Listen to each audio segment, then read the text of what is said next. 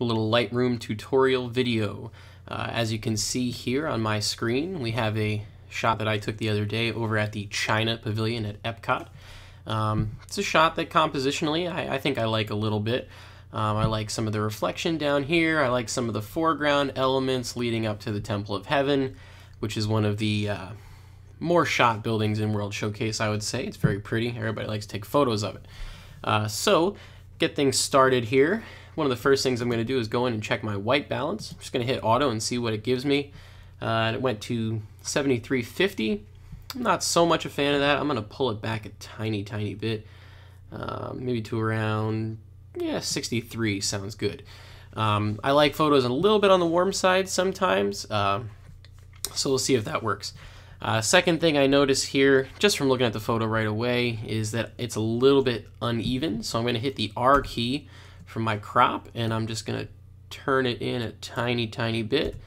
Hit the R key again, went a little bit too far. Looks pretty good. So one of the things I noticed this day when I was shooting was we had really nice skies, but sometimes the exposures didn't really line up with those skies. Clearly I exposed in this shot for everything else that's on the bottom, the grass here in the foreground, the buildings, the temple, etc. So what I'm going to do here first, exposure I think is good because I want to keep everything here in the foreground the way it is. So I'm going to go into the highlight slider, which is very powerful in Lightroom 4. I'm going to pull it down a little bit. If I go too far, it's going to flatten things out, and I don't want that. So I'm going to go to about, well, maybe 34 is good, I think, for now. I'm also going to raise the shadows a tiny bit, just so I can get a good balance on the foreground. I'm going to go up to, this looks good, I think 36. It just gives you a little extra detail. You have all that detail in your sensor on today's digital cameras, so why not give it some power? If you guys watched the first video that I did, you'll recall that with the sharpening, when you want to mask, you can actually hold down the Option or Alt key, depending on what type of computer you're working on, and you will actually see this kind of thing happen to your image. And you can also do that when you're working in the whites and blacks up here in the top. So I'm going to go ahead and hit the Option key on my Mac and then click, and you're going to see a black screen. If I pull this slider to the right really far, you're going to see some crazy colors.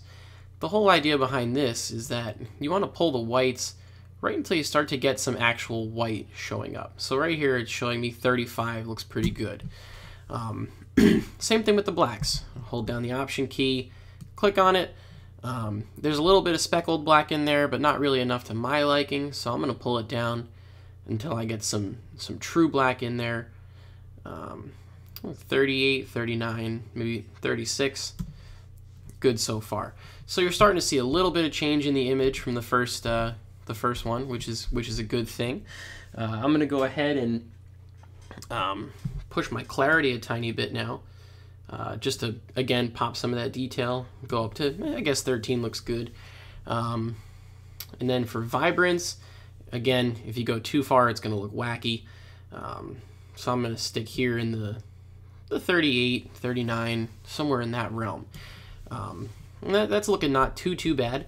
But one thing I do want to do and show you guys here is up here at the top of the Develop module, we have a graduated filter tab, which is really cool. What I'm going to do is I'm just going to click on the image and pull it down. And it's going to make this happen. So what I'm going to do is turn it on its side a little bit. And the main reason for this is we're going to make a graduated effect like we had a multiple stop ND filter on the camera. If you go too far with the exposure, you're going to see a big amount of darkening. We'll pull it down to somewhere in this realm. I'm actually going to also go here and spin the filter a tiny bit. The reason is we want to get all of this up here a little bit darker, but we don't want to affect what's going on down here because I like where the exposure is there.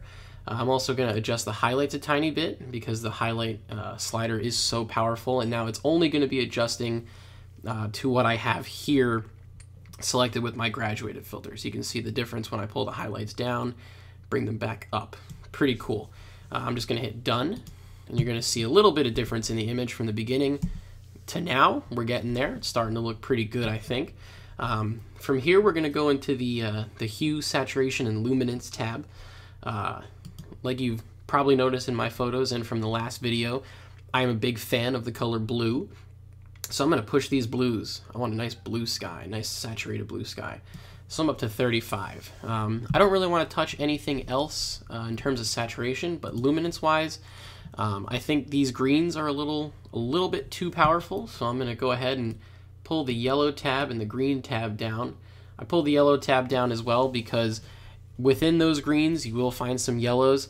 If you see, if I pull the yellow tab down a whole lot, that green is going to change. So just because it looks like it's green doesn't mean it's all green. It could be part yellow, part green. So I'm going to pull down the blues from my blue sky as well. And now we're getting a nice rich blue sky thanks to the adjustment on that color and due to the graduated filter that we did a few minutes ago, which is great. From here, I think we're starting to look pretty good. I'm going to go ahead and sharpen. I use the sharpening tool down here in the detail. You know, I usually go somewhere in the 55 to 75 range. I think if I go too far, it's going to look really sharp, which is a little bit too much. So I'm going to end up at 70 here. I'm going to click to pull back out. Then I'm going to do my Option Alt trick again for the masking. I don't want to get too much of that blue sky. But we want to sharpen just a little tiny bit of the detail in the clouds. So I'm going to go to 75. And we're starting to get there. Vignette, maybe not. Anything like that, it's way too much. I'm going to pull it down to 7's good, and then we'll actually extend the midpoint a tiny bit so that it doesn't cloud too much of the middle image. So from here, we basically have a complete image from start to finish. One great thing you can do when you're using Lightroom is you can hit the L key. It's for lights out. Tap it once, it's going to darken everything in the back. Tap it one more time, it's going to show you just the image. And here's the beginning image that we started out with, and then there's the finished product. So I think there is a pretty drastic change there, and I did this all in, according to my computer, a little under 8 minutes. So in my eyes, that's pretty cool. The power of Lightroom 4, it has saved the way I do my photography. It saves me a ton of time, and it's just that new Camera Raw editor is absolutely wonderful. So thanks for checking this video out. If you guys want to read more, you can head over to the blog at disneyphotographyblog.com, where we post photos almost every day, little articles like this, videos, gear reviews, whatever. We also have the podcast, ISO 5571, which is hosted by myself, Ryan Pastorino, and Tom Bricker. You can check that out by going to ISO5571.com, or for looking at us on the iTunes store, or if you're on an iPhone or an iPad, the podcast app. So again, this is Corey. Thanks for watching, and we'll see you next time.